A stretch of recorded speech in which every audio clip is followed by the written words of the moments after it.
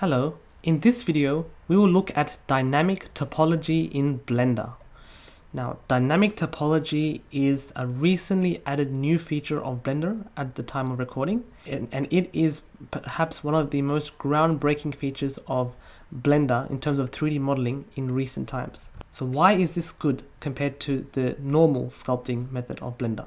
Well, the normal sculpting of Blender has a couple of limitations. For example, if I just select that and go into sculpt mode, you'll notice that first of all, we haven't added a multi-res modifier. The sculpting mode only becomes effective when you have lots and lots of vertices to play with, and the multi-res modifier does that for us. However, having a lot of vertices does slow down your computer, even though the models produced can look really good. And sometimes it may not be a good idea because it sometimes tends to create so much detail in areas that we don't need a detail. For example, we might need a lot of detail in the eyes, but perhaps not so much detail in the cheeks. So we're wasting a lot of vertex data in that. The second limitation is it is not really possible to add form to your model using the normal sculpt mode. For example, we can't extend out arms or a head or legs or any other kind of external form to our 3D object. I mean, you could sort of use a blob or a draw or a snake hook tool to sort of force out arms and legs, but it definitely won't look right because it just uses the existing vertices that are already on your model and just stretches them, and that's not really a good thing because you lose resolution by doing that. Dynamic topology has made all of this a whole lot easier, and as an artist it gives you a lot of freedom and power. All these limitations are diminished. How do we enable dynamic topology? Easy. Just start with a cube. Don't have to do anything. Don't have to add any multi-res modifier, nothing. Just go straight into sculpt mode. Open up Blender, go straight into sculpt mode. Then in the DynaTopo section that you see in the sculpt mode, just tick that box. That's it. Dynamic topology is now enabled. So if I extend that, we can see that we have a few more settings to work with. So dynamic topology works by dynamically adding more vertices in real time as you paint your object. So if I just increase the size of my brush and I just show you by painting this object, you can see that these vertices have been added in real time as I painted it. So if I go into edit mode, you can see that these vertices have been added by my paintbrush.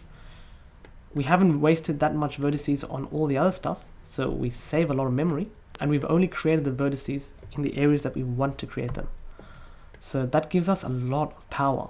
So that now enables us to do things like adding arms. So I can use a snake hook and drag out arms. Oops.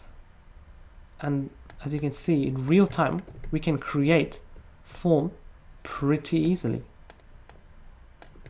I mean, you can try this in the normal sculpt mode. You'll find that you have a lot of headaches working with the default sculpt mode by trying to do this. So this has given us a lot of freedom. This literally means that you can start with a cube and end up with a very high detailed, high poly, super realistic, awesome looking 3D character. It is possible. I mean, there are examples online everywhere. That's pretty much all I have to teach you regarding that. I mean, you're free to go away and sculpt whatever you want with it. It's power to you as a 3D artist. There's not much I can advise in terms of sculpting. Now it's up to you as the creative artist to come up with your own models. But there is one more thing that I can teach you though, are these settings here. First of all, this is the easiest one, smooth shading. It toggles on smooth and rough shading. So by smooth shading, you can sort of see your object as a more true to life clay model. You can also symmetrize your model.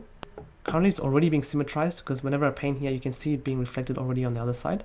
That's not part of the DynaTopo, that's part of the default sculpting mode where I have the X mirror enabled.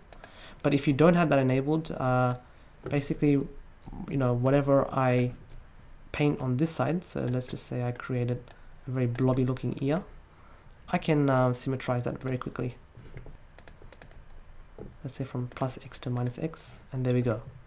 It's not really that useful, it just basically snaps it from one side to the other. Most times I don't use this, I just stick with the default sculpt symmetry tool that's created by the normal sculpt mode. But the most important one is the detail size. What this means is how closely bunched your vertices will be. 12 pixels means that wherever you paint, the distance between the vertices will be 12 pixels. So increasing the size actually creates less detail. As you can see here, we lost a lot of detail here. The vertices are more wide gapped. And decreasing the size to say 2 pixels adds so much detail. Whoops. Let's just change from snakehook to clay. Adds so much detail. So we can see all that detail being added. Let's just smooth it out. So this obviously contributes to very, very high poly models.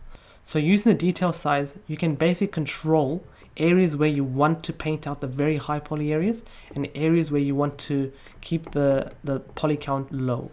So make sure you increase the size if you want low poly and decrease the size if you want very high poly. You want to really sculpt out the finer details of your object. Sometimes you might find that your model gets stuck and it starts to look it starts to become a little bit slow and clunky to work with. Then all you have to do is just press optimize and you'll find that suddenly Blender has made everything quick again. So that's pretty much all I have to say about this video. Freedom and power to you as a 3D artist to create whatever model you like.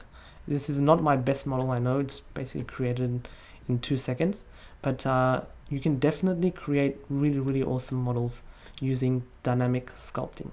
So yeah, I hope you had fun and you learned something useful. Keep blending and I hope to see you in the next video.